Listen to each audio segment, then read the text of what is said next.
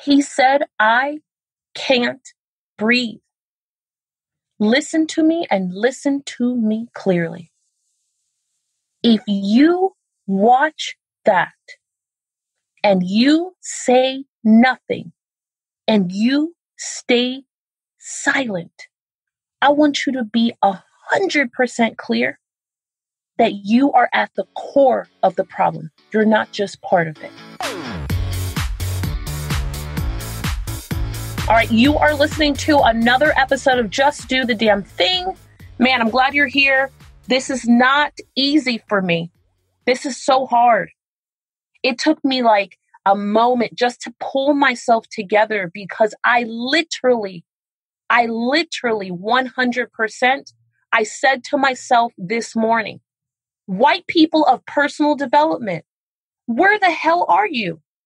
Where are you? You know, I've been upset about a lot of things in my lifetime for sure. Absolutely. And when you think about building a business, getting to the next level, every type of next level or creativity or next layer comes from a place that makes us pissed off. Today, I find myself angry.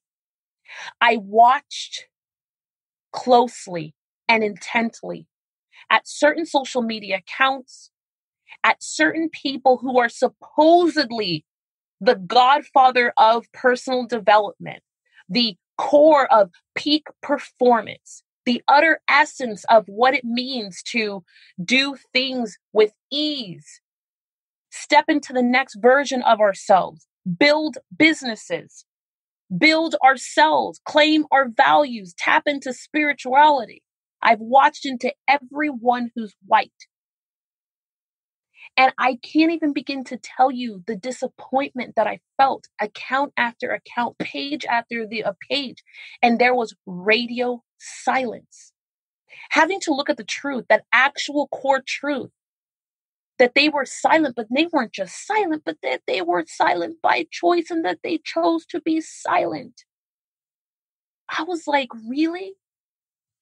Because what came to me was this fact, that they stay silent because they can.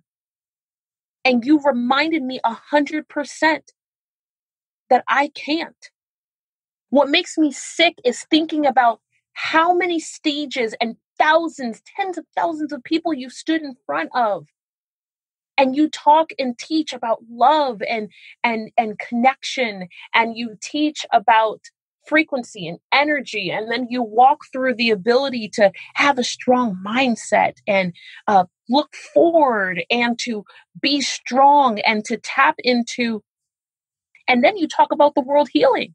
For crying out loud, you talk about the world healing, you talk about me healing, you talk about everyone else healing, you walk through your own supposed healing. And then before I blink, you're off stage, you're somewhere in Africa, building some schools for Black children. And then you show the pictures on your Instagram on that page where we now all believe that you're a great human. You're an awesome flipping human. How the hell you gonna go take care of another home and you don't even participate in the home that you and I both live in? Really? How can you be the core of personal development, but you're not at the forefront of developing the number one problem here in the United States? Or do you just say to yourself, you know what, Tiffany, it's not a problem for me and it's not a problem for the people I serve? Because at this point, there is nothing that I face more in building this business, building the brand that I run, fighting for the Do the Damn Thing Nation community than the color of skin. I'm literally beyond myself trying to process the fact that you've made a choice to stay silent, but you're still willing to take $1 from a Black person. So you're willing to fight for me when it hits your bottom line? You're willing to step to the plate when it hits your bottom line? Oh, I'm sorry, you don't want to get involved? Got it, because that's not your husband. That's not your circle of friends. That's the truth. It's not your child. So it doesn't impact you. That's their problem, right? To anyone who can hear my voice right now, I want to make it so clear. You are either part of the problem or you're part of the solution, and you have to make a choice. There is no such thing as the middle. It is the most delusional state ever. You can't sort of do something. You're either doing the damn thing or you're not. What's 100% clear for me, if I make the same choice as so many other people who look like me, and I know why they make the choice to stay silent, because they're like, Tiffany, we've gotten to this place in life. We finally got in. We got into that network. We got into that community. We got into that income bracket. We got into that neighborhood, whatever it might be. We're now being hired all the time, or we have X amount of clients. I'm not going to talk about that stuff. I'm not going to jeopardize my new or my deep white friendships. And it's like, so you'd rather protect your friendships than to give me the chance at life? And when I use the word me, I don't necessarily mean Tiffany Largie. I mean for anyone who looks like me. How can you teach your children or the people that you care about love, and you truly are not fighting for all? Now, it'd be one thing if you didn't know, but you're sitting on list right now. You have millions and millions of followers. You have hundreds of thousands of followers.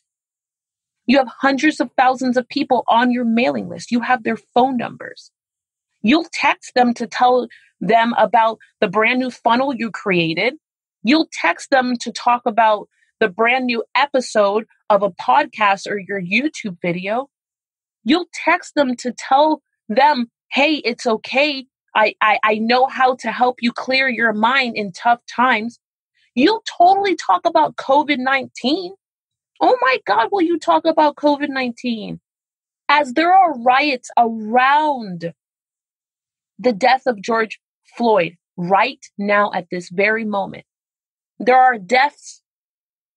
There are people in pain. They're not just in pain because of George Floyd. They're in pain because of what happened to their friend, brother, cousin, uncle last week, last year, last decade, a century ago. That pain runs so deep. And they have to live with that pain and then still fight just to survive. They have to carry that pain, and then they have to live it. Do you know what it's like to walk outside and just be afraid because of what you look like? It's a scary way to live. It's a crazy, scary way to live. You spend a ton of time with your team creating the perfect lunch. You spend a ton of time with your team talking about new products, new ways you want to solve problems. I know because I do the same with my team. But I'll tell you, I spend equally as much time talking about the social problems in the US, talking about the problems around the world, and looking at how to solve them. But the difference between me and you, it's okay for me to lose followers. And I don't have nearly, at least at this moment, I don't have the size of a platform that you have. But if I am afraid, then the people who look up to me, they stay afraid. If I stay afraid, if I don't speak up and get to the front line, and I want us to be on the same page. Like, don't think for a second that speaking up is you putting up an Instagram post that says racism is bad. That's not enough.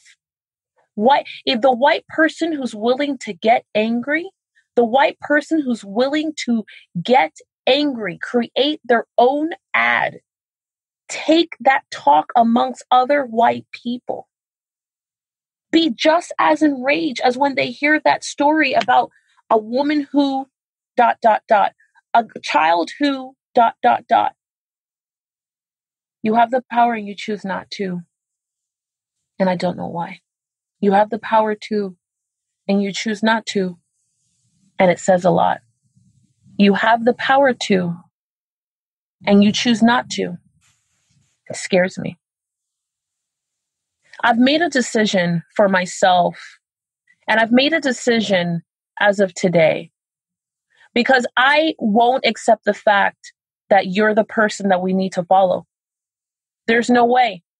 If you're going to be the thought leader in personal development, if you're going to be amongst the top 5, top 10, top 20, whatever, and you actually don't have this on your radar, it is not part of the way you're trying to develop the actual person or people that you serve, then you can't be the person that we should be following. There's no way. So I say to you, go ahead and stay silent. Go ahead and protect your money. I should actually silently say thank you because of you, I've identified a brand new problem that I want to solve. Dear white people of personal development and anyone else who claims to lead in love, where the hell are you? There are so many things that you can actually do. I want to see you do something. I want to see you take action. And it's not really like take up a torch. I want to see you fight. Because, man, can you imagine what would happen if we all fought together? Can you imagine what would happen if we all fought together? Can you imagine if what would happen if you brought your 10 million followers and he brought his 19 million and she brought her 6? Can you imagine what would happen the same way you cross promote, enlist, and have JV partnerships if you did the same thing around this issue? It's not okay for you to ignore me. It's not okay. And I say me, and I speak on behalf of everybody who looks like me, who is facing some version of feeling not enough in the US. Not feeling enough and then trying to do your best is crazy. It's like an oxymoron all in itself. Not doing your best is not a result of you not working hard enough. It's like it's kind of hard to get to the top when you're constantly being beat down. But forget the cards that you and I both share. We both have life cards. We have people in our family who pass away. We have people in our family it's not going so well. We wake up one day and we get bad news. We both have had a tire that has blown. Maybe we get in a car accident. We find out we have cancer. Those are life things that we're going through. But I have a thick layer on top of all of that every single day. And the Black man in this country has an even thicker layer. People are scared of Black men for no reason. You know, my husband's been pulled over 6 times. I mean, he's been pulled over 6 times by a police officer, and my husband wouldn't even hurt a fly. He's so harmless. And the first 2 times, I actually didn't even know why we were being pulled over. My husband did know. He knew. I remember him saying to me silently, he was like, "Shh, Tiffany, please, please, please, please don't say anything." And it was a very raw moment for me because I'm from Miami, Florida. We have social economics. And I automatically was like, well, why are you pulling us over? I can't believe it. This, that, and the third, blah, blah, blah, blah, blah. And lo and behold, he looks at me one last time. And as the police officer is walking to his side of the car, and he's like, "Tiffany, please stop." And the seriousness of his voice, it really made me, I didn't agree with it and I didn't understand, but I definitely got quiet because I was like, something is happening here. And I don't understand, but I'm going to trust what he's saying. And I watch him mechanically, very different from how I would respond. Say, "Hi, officer. Why are you pulling us over?" Blah, blah, blah, blah. And the officer was saying complete foolishness. As far as I'm concerned, absolute absurd foolishness. It was complete stupidity. He's trying to make up something as to why he pulled us over. And none of it was real. None of it was real. We hadn't been speeding. We didn't run a red light. We didn't make an illegal turn. We don't have a broken tail light. There's no reason. There is zero reason whatsoever other than the fact that we live in North Carolina. That's the reason. The second time it happened, the third time it happened. But boy, the third, fourth time it happened, and he had to get out of our car and then go sit in the back seat of the police car while I sat there. I damn near lost my mind because it was the first moment where I could feel the truth of his fear, but he wasn't afraid of being arrested. He was afraid of being killed. I could feel the weight of my fear at that moment because I didn't understand, but I did understand. And the truth of what I was understanding made my skin crawl because it was something, it's like being punished for not doing anything wrong. White people of personal development, where are you? Where are you? To the person who's listening and says to themselves, am I in the middle or am I not? I'll ask, I don't know. I can't answer that question for you. But I will say this. If you are following a person today, if you are spending money with a person today, if you're in their Facebook group, if you attend their live events, and this is not number one or in the top 2 or 3 on their radar of something you hear them talk about, racism in the US, I'm telling you that they are part of the problem and most likely at the very core of it, because their willingness to ignore it and step over it gives their followers the okay and the permission to continue to ignore it as they have for so long. It gives them the permission to overlook it, to turn the other eye, to change the channel because they can. But guess what? I can't. I can't turn the station. I can't turn it off. I can't stop listening to it because I'm living it. The fact that they make a choice not to truly tap into the highest version of themselves, which means that they are really leading with love. Love for all people, concern for all people, desire to win for all people. That's the kind of follower you want to follow. That's the kind of leader you want to follow. That's the kind of leader you want to follow. You know, I tripped up and I said the word follower 3 times because in my head, I'm thinking to myself, those people are not even leaders. They're just followers of each other. And that's why they figure out how to make that closed system work. But it's time. Not only is it time for new leaders, but for sure, actually, it's time for new thought leaders in personal development who can really actually personally develop the nation. But in addition to that, it's time for you to make a choice, because only when you make a choice, you'll stop cycling and almost getting there, and you'll finally start to win. I know that this was not an easy topic. There's no way that we couldn't talk about it. You know what I mean? Like, there's no way. We have to talk about it. We actually have to keep talking about it. I don't know where you are in your business. I don't know where you are in your life. I don't know what that next step is for you, but I do know one thing. At Do the Damn Thing Nation, there's a home for you. There is a home for you.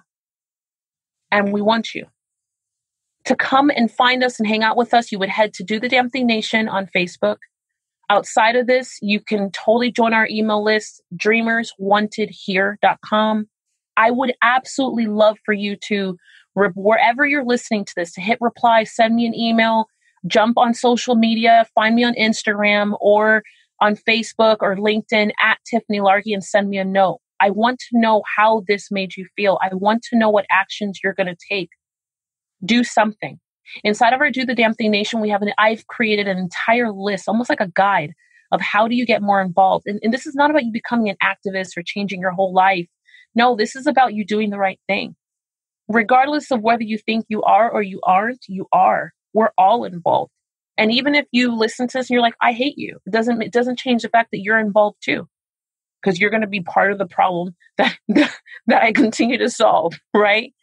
But in some aspects, what I beg you is that you don't listen to this and don't do anything. I need you. And if you are part of Do the Damn Thing Nation, let me tell you this, I need you to get stronger. The reason why I need you to grow your business is solely so that you have more resources, tool, and access to fight. Because the bigger the business, the stronger your weapons. It's just that simple. Man, have I told you how glad I am that you're here? Like, real talk, have I flippin' told you how glad I am that you are here, you have listened? This is the part of the show where I say, go follow us, go find us, go follow us, go stalk us, but just make sure that we're connected. Head to dothedamnthing.tv, dothedamnthing.life, or just go hang out on tiffanylargie.com. If we are not friends on Facebook, if you have not liked our Instagram page, go do that, because you're going to want to see what we're doing, how we're doing, and how we're doing the damn thing daily.